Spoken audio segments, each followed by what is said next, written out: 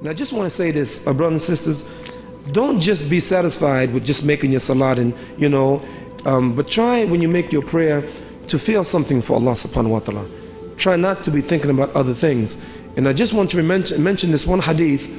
The Prophet Muhammad was very observant, and he was watching a person. He was sitting in the masjid with some Sahaba, and a Muslim came in and made salat and came to the Prophet and said, Assalaamu Alaikum. The Prophet said, Wa Alaikum Assalam, farajit fasalli fa innaka lam tusalli. Go back and pray because you have not prayed. You see, the Prophet is very observant, so he's watching the man. So the man went back and prayed again. And when he finished, he came to the Prophet and said, Assalaamu Alaikum, Ya Rasulullah. The Prophet said, Wa Alaikum Assalam, farajit fasalli fa innaka lam tusalli. Go back and pray for you have not prayed. This happened 3 times. And the man said, O Messenger of Allah, teach me to pray. I know no prayer better than this. And so the Prophet told him to pray.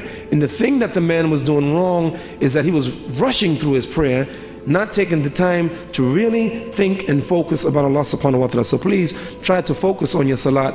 One of the ways to help you focus on your salat, believe it or not, is the more surahs that you learn and understand what you're saying, why you're saying them, that will help you to focus. Oh, you who believe, do not approach prayer while you are intoxicated until you understand what you're saying. So many of us are not intoxicated, but yet we don't understand what we're saying.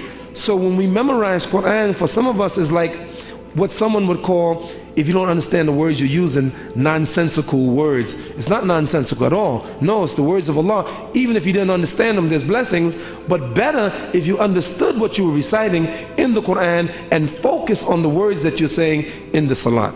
So in my opinion, I found that learning the ayats of the Quran and what they mean help us to focus, inshallah.